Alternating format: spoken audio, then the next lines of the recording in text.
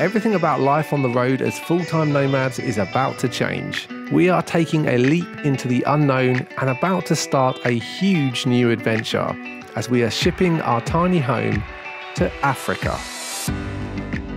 We've been driving around the world for many years now, through many different places, and each has its own speciality and interesting things to discover.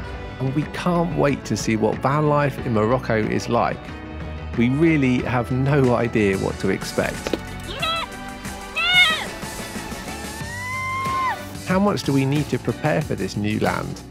One thing for sure is that whatever it takes to get there, we know that it will be worth it. And we can't hardly wait to discover the Moroccan culture and see where this adventure takes us. We're still in quarantine. Still in flipping quarantine. Still stuck in Morocco, we're going crazy. Of course, you guys are invited along too.